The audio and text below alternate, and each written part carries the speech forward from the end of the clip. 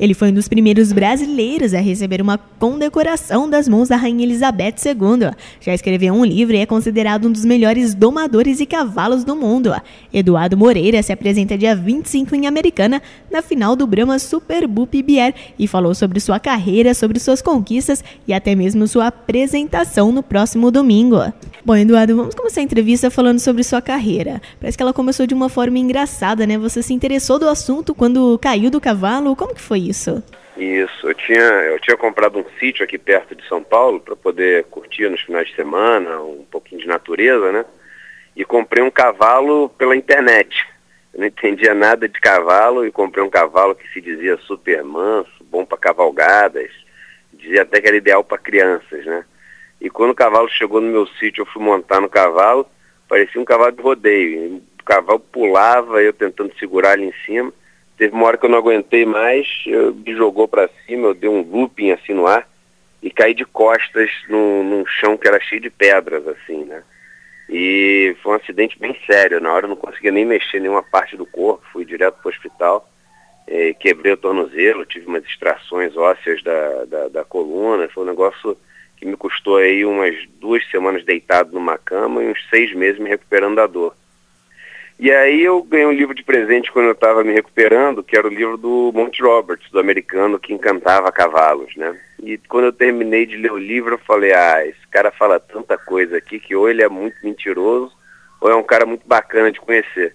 E aí viajei para a Califórnia para conhecer ele e fazer um curso de demonstração que ele faz, onde ele demonstra a técnica dele durante 5 dias. Não é um curso para ensinar, é um curso para demonstrar. E eu estava lá no meio dos maiores nomes de esportes equestres e de doma, etc., do mundo, e eu que não entendia nada, tinha comprado um cavalo pela internet. E aí aconteceu que nesses 5 dias eu prestei tanta atenção, aquilo me fascinou e me apaixonou tanto, que eu voltei para o Brasil e falei, eu vou tentar fazer isso. Fui na fazenda de um vizinho meu, perguntei se tinha um cavalo chucro lá, falei que queria mostrar uma coisa que eu tinha aprendido nos Estados Unidos para ele. Tentei fazer e consegui. E aí mandei o vídeo pro Monty Roberts. O Monty Roberts me ligou imediatamente e falou, cara, tem 2 coisas para te falar. Primeiro é que em mais de 50 anos, nunca nenhum aluno meu conseguiu aprender tão rápido como você aprendeu. Você está fazendo o que os meus alunos que estudam e praticam durante 3, 4 anos fazem. E a outra coisa é que você está fazendo um monte de coisa errada, se você continuar assim, você vai morrer. Então, ou eu te ensino ou eu te proíbo. Como ele sabia que me proibir não ia funcionar muito, que ele sabia que eu era um cara meio atirado, né? Até às vezes irresponsável, ele resolveu me ensinar. E aí eu comecei a aprender, comecei a tomar gosto, comecei a viajar o Brasil inteiro para divulgar aquele método, aquele conceito, aquela técnica da não violência na doma dos cavalos. E aí começou a história toda. Tem como você explicar pra gente como que surgiu esse trabalho de encantador de cavalos, até mesmo como que ele é realizado? Na verdade, quem ensinou essa técnica pela primeira vez para alguém foram os cavalos para o Monty Roberts. Que a técnica do encantamento, que as pessoas chamam de encantamento de cavalos, é uma técnica que o Monty Roberts descobriu quando era novo. Ele tinha 12 anos e ia, a pedido do pai, capturar os mustangs selvagens americanos. E ele passava dias no deserto só observando cavalos que nunca tinham tido contato nenhum com o ser humano. E ele ficava olhando aquilo e começou a perceber que existia uma forma deles se comunicarem, dos cavalos se comunicarem. E era uma forma muito típica dos animais que a gente chama de voadores, né? Em inglês são os flying animals, que são os animais que normalmente são as presas.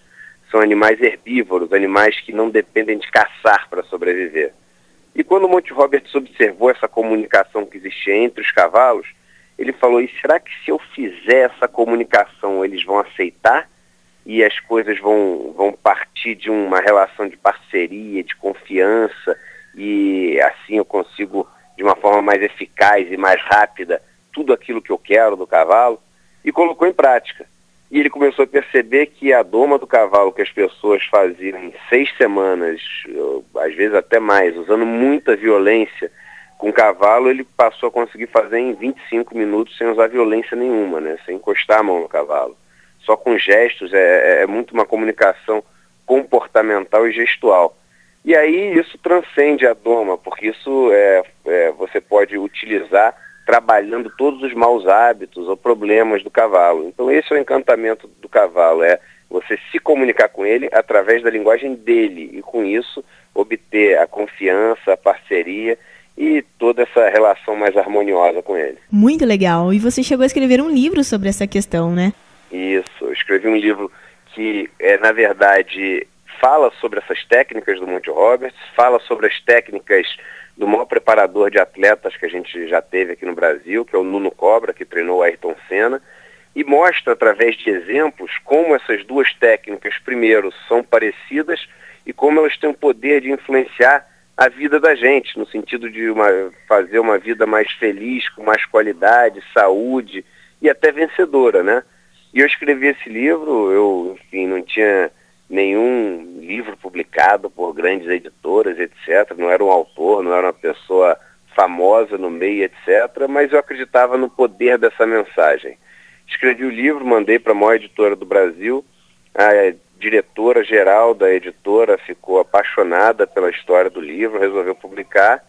E o livro se tornou o livro mais vendido do Brasil em 2 meses. Então, um fato raríssimo, assim, de acontecer. Um autor absolutamente novato, uma pessoa que não é uma pessoa famosa, etc., se tornar o autor mais vendido do seu país em só 2 meses, né? Então, foi uma coisa que me deixou muito feliz, porque eu consegui levar essa mensagem para centenas de milhares de pessoas através do meu livro, né? Então, é algo que há poucos anos atrás, menos de 3 anos atrás, parecia um sonho impossível e hoje se mostra um projeto que preenche minha vida de uma forma linda.